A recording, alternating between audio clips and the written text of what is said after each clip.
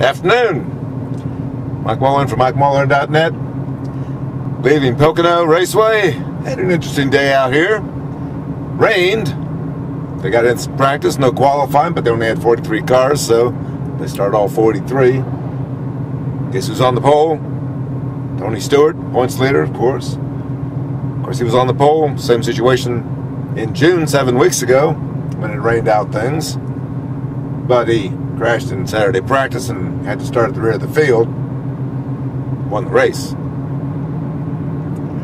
If he's starting on the front row this time, he might lap the field. Ran real strong at Indianapolis last week. He's in a great mood right now. We pestered him with all sorts of questions about what are you going to do when the wave falls out from under you. You can't keep surfing this thing forever. Not all 38 races, I don't think. No. He says he'll cross that bridge when he comes to it. Look cool, confident, wisecracking, on top of the world. Jimmie Johnson. He's my pick to win. He's got his stuff together. Looks strong at Indianapolis. Won. Of course, he won because Juan Montoya blew a pit stop.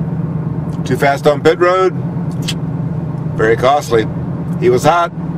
Today he was cool. He says, once the race was over, hey, I chilled out. No problem. And he was a little defensive when we kept asking him questions about that today.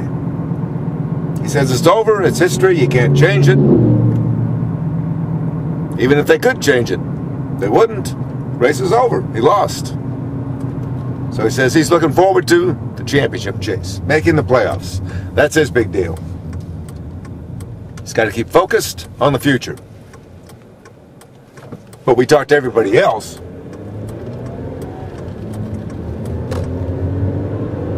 About pit road, speed limits, NASCAR procedures, and they all had questions. They all had answers, too. We asked Jeff Gordon, why can't you put the Garmin on your dashboard? Know exactly what speed you're running. Why can't you have a speedometer? Why can't you have a digital speedometer? Jimmie Johnson, I think he had the best answer. He says NASCAR system, good system, but they're the only ones that get to see it. He wants them to pipe it into everybody on pit road, all the teams and all the media, so we can all see who's speeding and who's not. That would clear up any confusion, and I agree. Jimmy's right.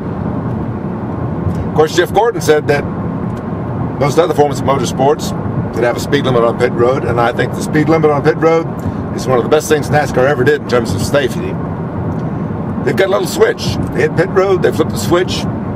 It limits their RPMs to exactly what the sanctioning body wants. And Jeff was asking, why don't we have that in NASCAR? Good question. A lot more good stuff today, too. We dug into the IndyCar series, tried to figure out what's going on over there. Wrote a big story on that. Wrote a couple of other stories, too. Got more stuff to write. Mike Mulhern from MikeMulhern.net. Pocono Raceway. Friday evening, going home. Think I'll relax for a while.